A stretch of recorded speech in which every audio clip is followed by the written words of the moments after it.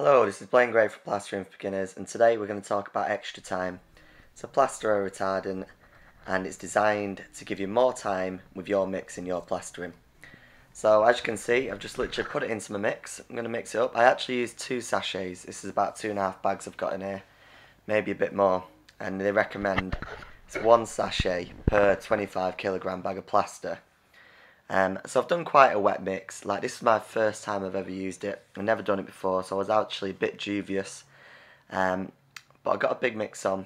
It's not a massive job. I thought I'd try it on something smaller before I relied on it to do, say, a big ceiling or a huge set of walls. So I thought, you know, if I give it a go in a smaller room, see how it sits.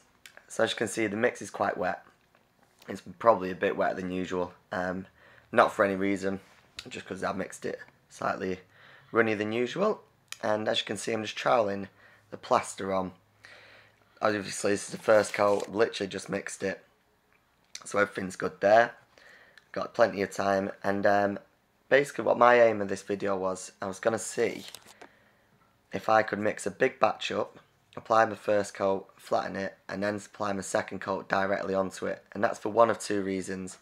1, to see how far the plaster will go and how long it lasts, and 2, just because it was a smaller job, I thought what would be a good idea if we just got a big mix on, save time by mixing up 2 batches of plaster, and save energy, and save walking through the house with lots of buckets of water. I don't really like doing it. They didn't have an outside tap.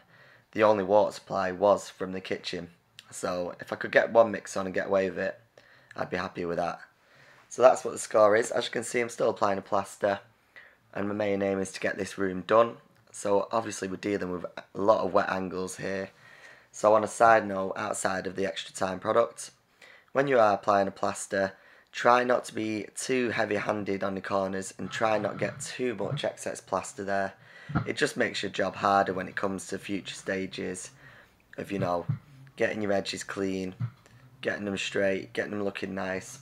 You want to try and minimise as much work at the early stages as possible.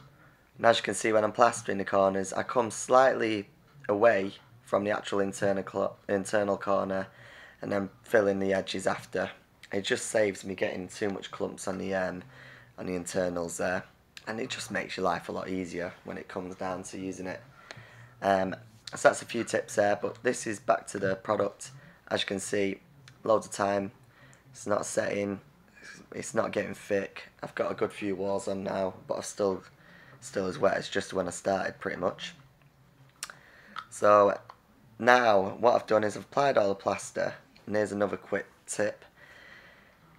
I always use the speed skim, the plastic one, just before I put on my second coat, because if it's wet, the moisture can get trapped between the next coat of plaster and it creates little bubbles. You might have seen it if you've plastered before. You get these tiny little air pockets, and they're an absolute nightmare to get rid of. The only thing you can do is cut them back future stages. So what I do is the speed skim allows you to go directly, your second coat directly on top of the plaster as soon as you've flattened it with this. So obviously it makes your walls flatter, but it also adds for the functionality of allowing you to plaster directly onto that coat. Otherwise you might get the air pockets that we were talking about, and you don't want that. So now, second coat of plaster, 35 minutes in. I'm going to give you a quick little measure on how the plaster's doing.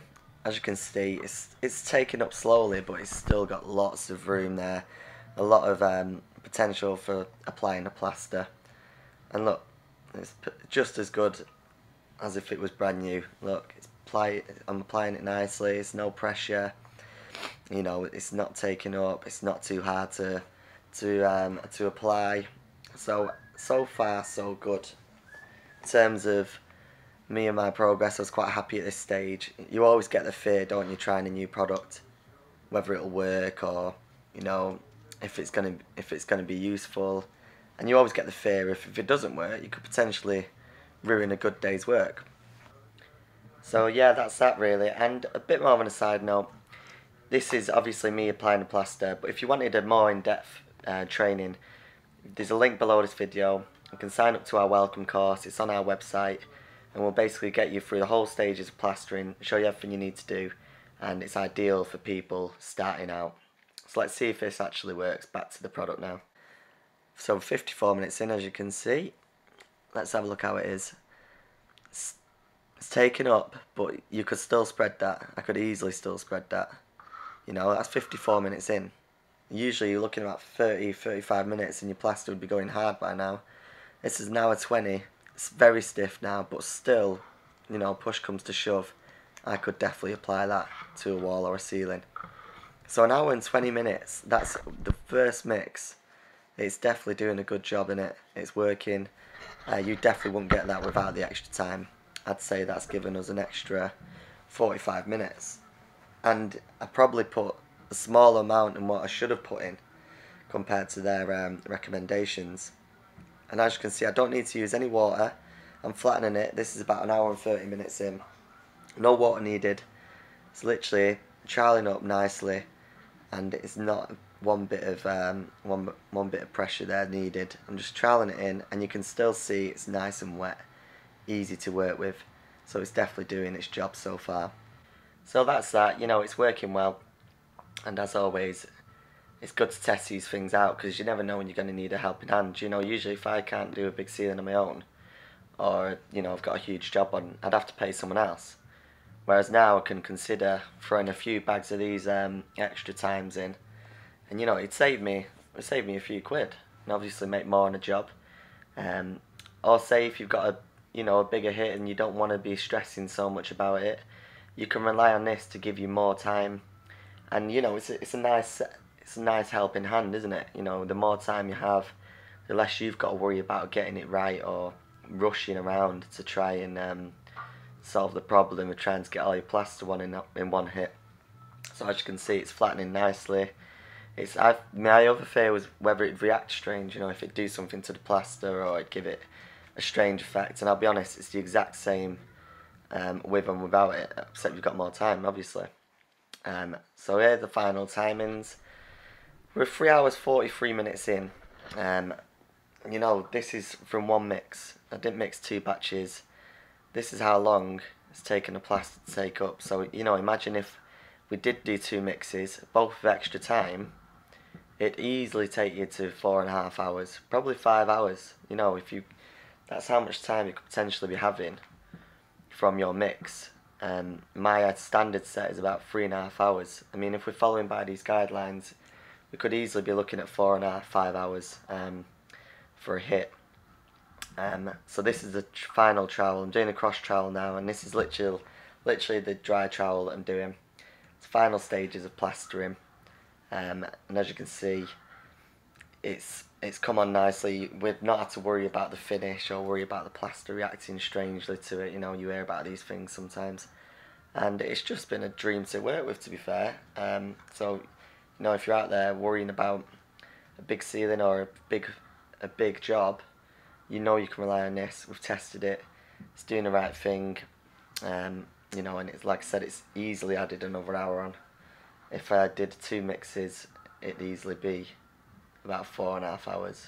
So that's that, you know. 3 hours 54 minutes. Job's done. All the corners done. That's all the room, all the reveals. And you know, it's a cracking product. I'm really happy with it. I'm thinking it went well. Obviously they know what they're doing. I'm not endorsed by these people at all. I literally just did it out of curiosity, and I must say that I'm very pleased with the results, and it definitely works. So you know, if you're out there looking for a big job and you need a bit of a helping hand, this stuff definitely works. So that's it. Thanks for watching. It's Blaine Gray Plastering for Beginners. Sorry about my voice, it's gone a little bit, but thanks for watching. If you like the video, please like it and please subscribe. Thank you.